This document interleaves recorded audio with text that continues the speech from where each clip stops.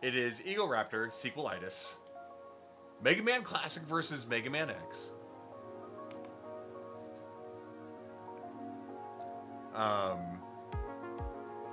This is the dude's page. I'll link the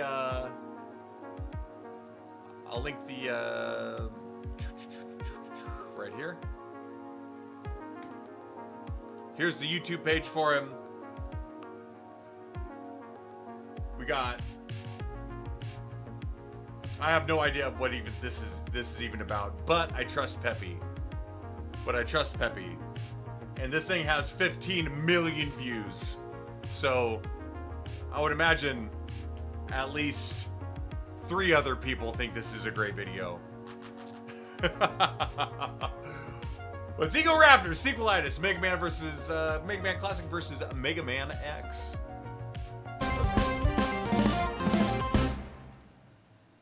Oh boy, it's a Mega Man. This game's like a legend. It's pretty fucking good. I mean, I don't really feel like I need to sing its praises, but whatever. It's got tight controls, it's got a simple objective, it's just fucking fun to play. So go slap it in your NES machine and have a grand old time. Before 1987, when Mega Man came out, it was hard for a lot of games. Hold on.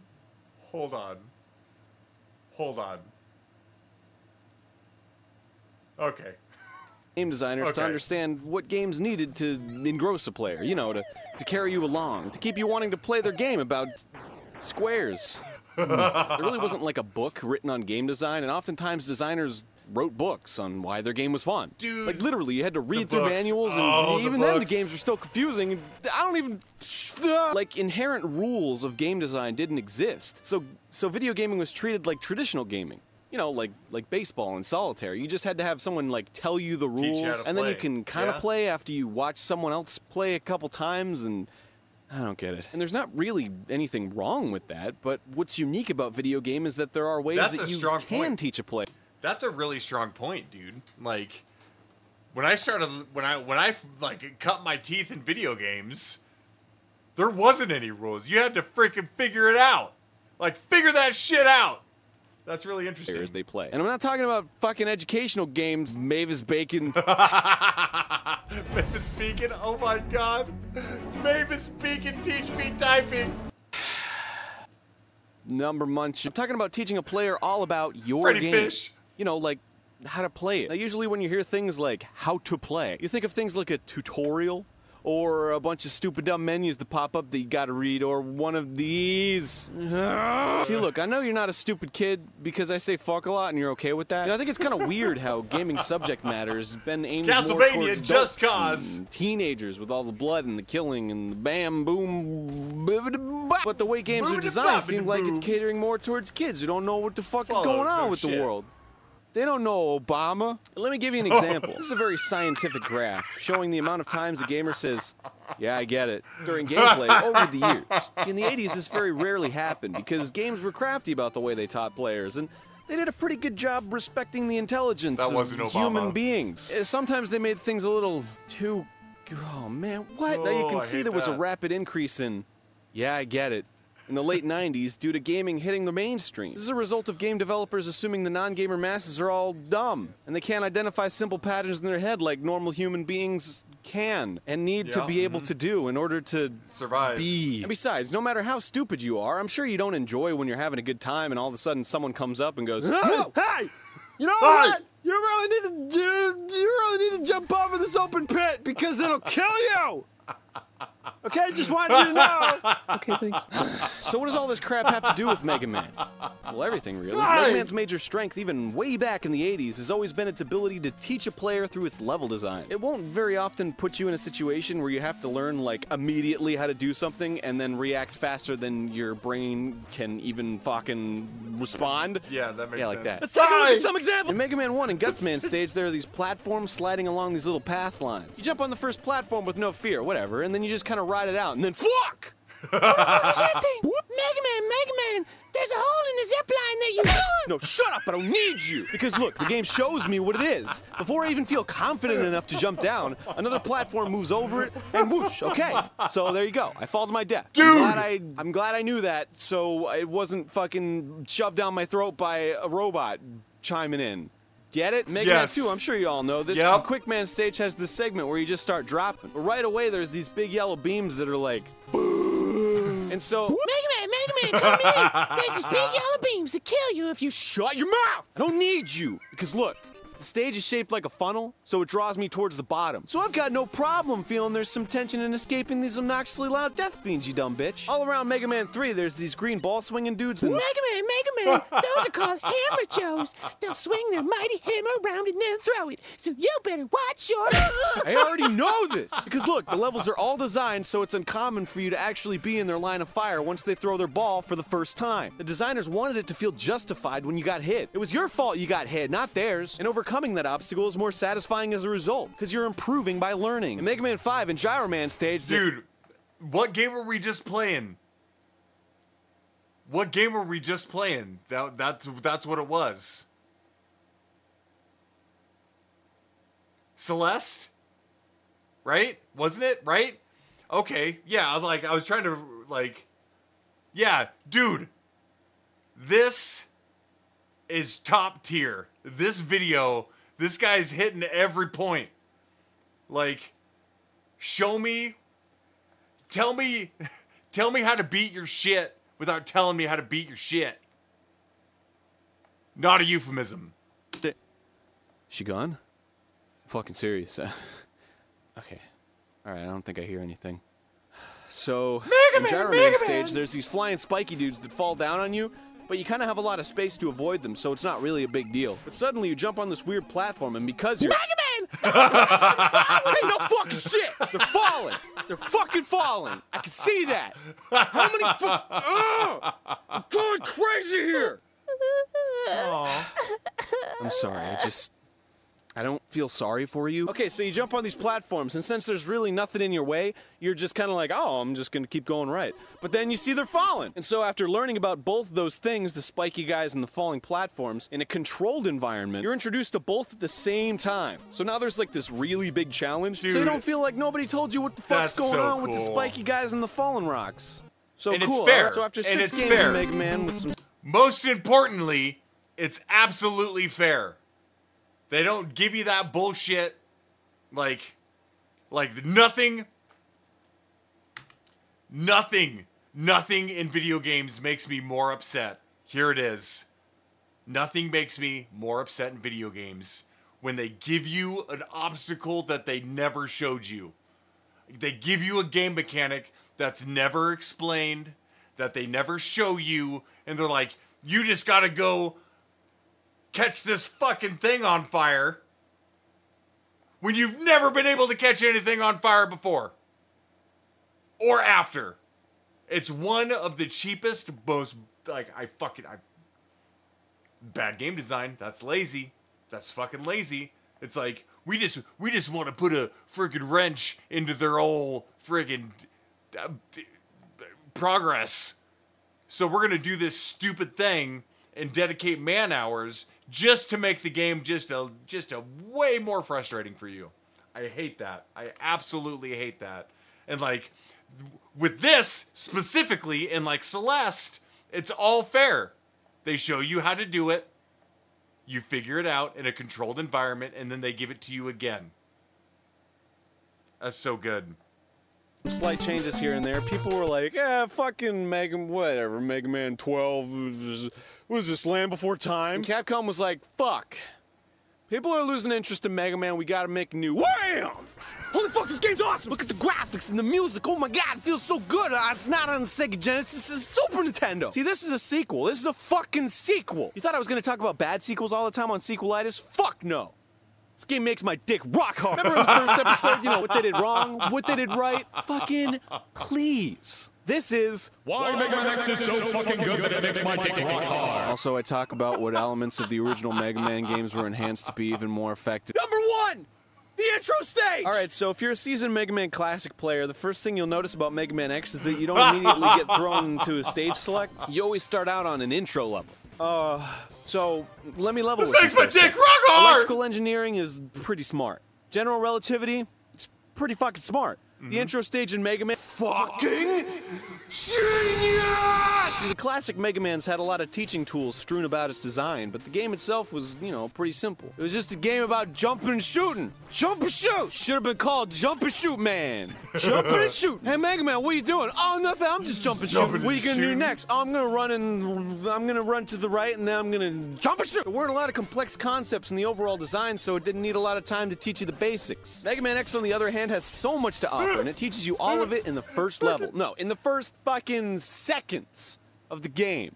It's nuts. So I'm going to show you everything it teaches you on this little checklist here. I'm going to check it off whenever it teaches you, all right? Okay. So let's turn it on and start this thing up.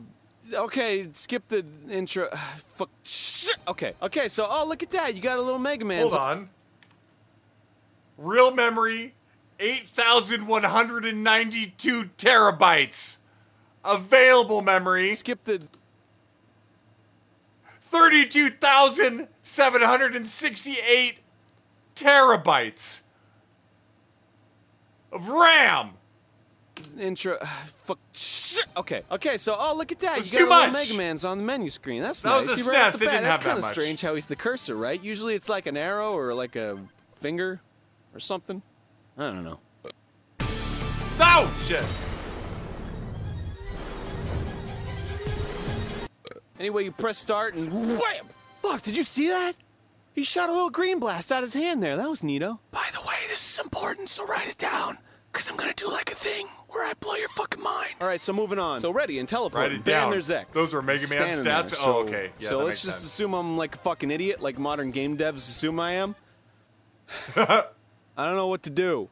I don't know what I'm doing. Okay, so I'm holding the controller. So there's arrows on this thing, and maybe the right arrow makes me go right. like, Oh my god! Moving right! Holy fuck! So there's a wall to my left, so I should probably go right, right? Yeah, that's cool. All right. So I'm walking. Giant wheel with spikes! Oh god! Oh god! Go back! Go back! Go back! Go back! Go back! Go back! Oh fuck! The wall! Go! Man. Oh. Okay, so I got a lot of life. So that wasn't a big deal. It's okay to make those mistakes. I'm good. Unless I fall into a fucking pit. Oh, damn it! Okay, so I got a lot of lives too. Okay, so it's good to make those mistakes too. I'm ready. Let's fucking fuck this spiky dude up. All right. So if I can't walk through the dude, I must be able to do something else. All right, so there's some buttons on this controller. Hit some buttons and what? Oh my god, I'm in the air. I'm jumping. Holy shit, I'm like a jump man. I'm gonna jump over this guy. I'm no gonna biggie. start It's jumping cool. and shooting. Yeah, I'm the fucking best. Holy shit, new guy. He's shooting things at me. I don't know. Whoa. Whoa. Oh my god. Why? Okay. Okay. So I can jump over these things, but he's too tall to jump over. Maybe I can like... Wait a second. Flashback. On the title screen, I shot a green thingy when I pressed start. So how do I... I'm gonna press buttons and... Yeah! Yeah, lemons! Lemons! I did it. Lemons! I beat the guy. See, what confuses me, though, is that I shot a green thingy on the title screen, but... Lemons! I only shot lemons when I hit the button, and no other button shoots the green thingy, so how do I shoot the green thingy? Well, for the sake of pacing in the video, and for the fact that I'm gonna blow your fucking mind with this shit, let's assume that I'm not willing to experiment any further than what I've done, and I'm a stubborn dick, and I just want to move on. So let's move on. Next up are some flying enemies. Just jump and shoot them. Holy shit, I can jump and shoot at the same time! This game's amazing. This is so cool. This is so goddamn cool. What the fuck? The bee! Is that a bee? Yeah. Just to let you know, there's gonna be mini bosses, and they're gonna be fucking awesome. This battle also acts as a small misdirection for a battle that's coming up that I'll go into when it happens. It's gonna blow your fucking mind. Also, they drop these enemies that have these long legs. They walk real slow, so you get just the right amount of time to realize that your shots are going through their legs. They're not hitting them. So you just try the big dumb head and bam, they're dead. So now you know that there are certain enemies that who is need to be attacked absolutely at certain amazing. sweet spots. See, this entire situation is teaching you all the rules of the game. And do you feel like you're in school yet? That's you feel like brilliant. Mrs. Terwilliger's gonna give you detention for playing video games in class? No, you feel like you're playing a game, stupid. All right, so let's get serious here for a second. Check this fucking shit out. Take down the Bumblebee Man and he falls and goes boom, and now you're stuck in a ditch. Well, what the fuck? How the fuck am I supposed to get out of here? You go left, you go right, and there's no way out. What do you fucking do? Okay. So here we go. Bumblebee Man fell on the right side of the platform, but there's this little gap between him and the wall. Yeah. Now, when you're drawn to the walls, because there really isn't anything else to be drawn to, you hop up on the Bumblebee, run at the wall, and then you slide down the wall. Now, you can easily observe your descent is slow. There's a little smoke trail coming up, so you try it again. And this time, hitting buttons. Usually, you know, the jump button, because that's the only function you've learned so far that makes you ascend. And bada bang, bada boom, you're hopping on the walls. Boom! Going up And that's how you fucking get out. walls, Good job. dude. Now, as a little additional bonus, on the right of the ditch, you see that there's health items and stuff. So, you know, if you want to test out your newfound ability that you taught yourself, by the way, the game didn't. Whoop, Mega Man, Yeah, you get the whole idea. You can go grab the reward. It feels fucking great. Feels fucking good. But hey, you know, maybe this all seems silly to you. Like, duh, right? Like, of course you learn about a game by playing it long enough. That's like an inherent thing about games, right? No. Like, think of a game like Dr. Jekyll and Mr. Hyde for the NES, for example. Everybody should play this game if you want to get into game design. It's a perfect example of doing nothing to teach the player about its limits and goals. Nothing in this game seems to make sense. Stuff happens at random. People hurt you, some people don't. You walk backwards as Mr. Hyde. Of course, the game itself has limits. It has rules. It is a game, but it doesn't teach you anything about itself through the gameplay. And on top of that, the presentation's confusing because all the clashing information you're being fed constantly. Just play this game for 2 minutes, and you will understand how poorly you can teach a player how to play your stupid game. The term used a lot for this concept is conveyance. And I think that's a fitting name. I mean, haven't you ever been playing a game and you're just like, what do I do? Where do I go? That's what I'm talking about. That's bad conveyance. Oh. All right. Okay, so now, are you ready to get your mind fucking blown? I'm waiting, Because this is where I'm gonna fucking blow your fucking mind. So you get to the end of the level, gotta beat some hyping. stupid cars or whatever, I don't fucking know. Riding on cars! Then this fucking huge-ass dude comes down in a giant robot man suit and starts wrecking your shit. Fuck! All the things I've learned, all the things I've applied aren't helping me. He's just fucking wrecking me. How weak and helpless do you feel? Mind blow number 1. You have no idea if you're hurting Vile or not. So you don't have any idea whether or not this is a scripted sequence or not. Because the first boss you fight in the game, the Beast, doesn't have a life bar. So how are you supposed to know whether or not Mega Man X goes about the same conventions as Mega Man Classic? What if all the enemies don't have life bars? You don't know. Yeah. This helps drive the helplessness point home. You have no idea what you're doing to this guy. Fighting for your life. So to add insult to injury, he traps you in a little electrical cage thing, and then he grabs the shit out of you, and he's like, and you're like, ah, and he laughs. And you cry. But what was that? Zero! Whoa, fuck! That's the blasty thing I saw earlier on the title screen. That's what I want. I want that. How do I do that? And who the fuck is this person? A guy or a girl? I don't fucking know. But then what's that? It looks like he's charging his shot. That's what the... Mind blow number 2. It all makes sense now. So much sense. The green sense. shot is the same shot that Zero fires, and I have to charge up my buster to do it.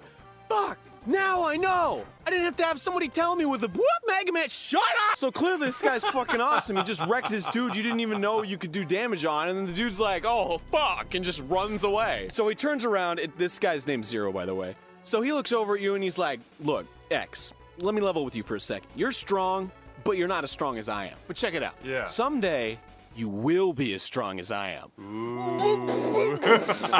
What the fuck? This shit blew my goddamn mind when I was little. Forget it. I get to be as cool as Zero. Fucking forget it. The crazy super blue buster shot, the dash, the hair. I don't know. It's fucking Zero. I want to be him. Oh my god. My little Sequelitis disease. This is called theming. This is what makes the feel of Mega Man X's story elements feel so potent. Everything in this game has to do with Mega Man X growing stronger. And all the elements are clear. You not only have the personal parallel character, Zero, who represents how strong you will become, but also the goal to defeat Vile, who at this point in time, you can't even visibly damage. And this isn't just experienced in cutscene or anything like that, it's also expressed in gameplay. You get to feel the utter helplessness of being so weak as a player.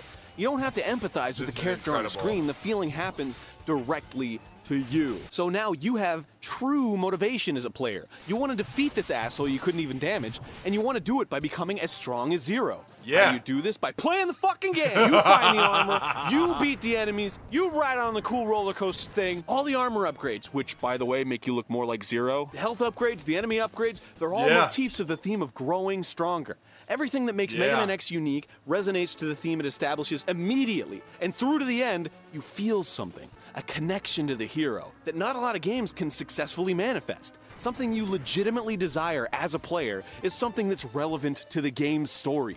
Your desire to surpass Zero and defeat Vile are both gameplay elements that are fun and interesting. Get NFL Oh, Sunday no! Ticket and watch your favorite This is NFL one of my favorite teams all-time out-of-market videos. Sunday Dude, games Peppy, live this is- all season long. Now on YouTube and YouTube TV. This is so Theming. good.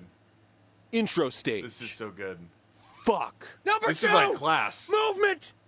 Okay, so let me cool down for a second. Mega Man Classic had super tight controls. Nobody can argue that. The movement was at a really nice, unfrustrating speed. Your hitbox was really clear and square-like. Jumping felt good because you could control the height and you could also control your trajectory mid-air. How does that even work? Now, what's interesting is Mega Man X's controls were nearly identical. Seriously, the speed, the jump arcs, they're pretty much spot on from the first games. I mean, why fix what isn't broken? But now there's two factors that dramatically change the way the entire game is designed. Wall jumping, I was gonna say wall dashing. An ability Zero had. How about that shit? Now, it seems like two really simple upgrades, but everything is different now. The way you avoid enemies, the way you can approach enemies, the way you can traverse obstacles, everything. These two movement options give you the ability to go more places much more easily and much more quickly, which means the terrain had to expand to accommodate. Mega Man Classic focused a lot on single-screen obstacle course type layouts, which were basically rendered obsolete by dashing and wall jumping. Not to Yeah, 'cause you mention, could the jump flow of through the both of game's them. openness would be fucked up by the super slow screen transitions from Mega Man Classic, which have all been completely eliminated except for the boss battle rooms. introduction room, which in my Yep. opinion actually increases the drama even more so before a boss Absolutely. battle, because Knowing now what's there's coming. a huge contrast from how the rest of the game goes about its scene Yep. transition. Now, dashing also uniquely influences another change in terrain: slopes. The ability to ascend but still maintain a dash and not have to run into a stupid fucking wall was essential to keeping the game's flow intact. Now, wall jumping exclusively affected the abundance of vertical segments. Mega Man Classic tried the whole vertical thing with the Elecman stage in Mega Man 1, and they were fucking dumb and hard and fuck. And they didn't revisit them unless they involved some sort of gimmick like the bubbles in Wave Man stage, or straight down falling like Quick Man stage, which comes a lot more naturally to Mega Man's control scheme because, I mean, there's gravity. Fuck. So, that's it. That's number two. Number three! Man, I just like Mega Man X. I mean, I'm serious. This is like my favorite game. So I'm just gonna Mega Man X. I'm just I gonna remember gush right really, now, really okay? I'm liking just it. gonna gush. Dude, wasn't it fucking awesome when you used Boomer Quanger's weapon on Flame Mammoth and his trunk came off? That was so...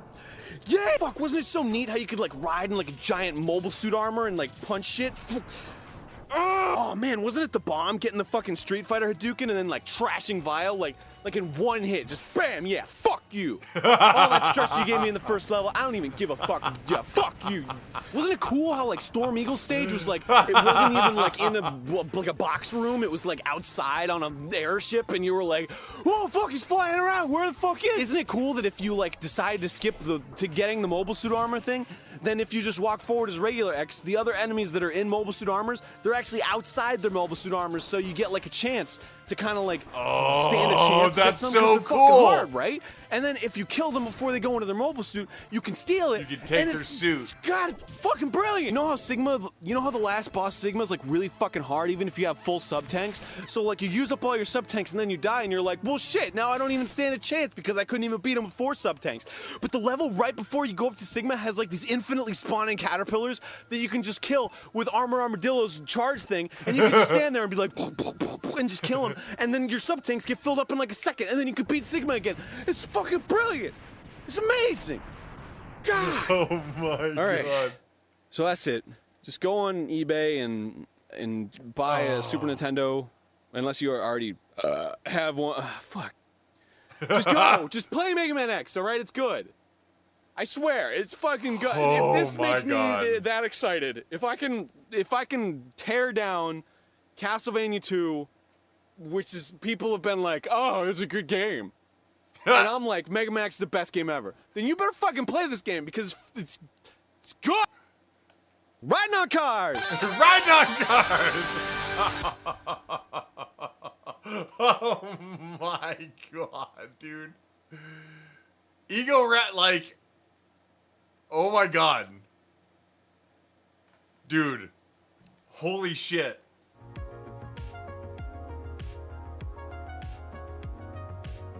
Peppy, thank you for linking that video. You guys, Egoraptor is going to be one of my favorites, I think. Go check it. Go check him out. Oh my god. What a fucking gem. Absolutely out of control.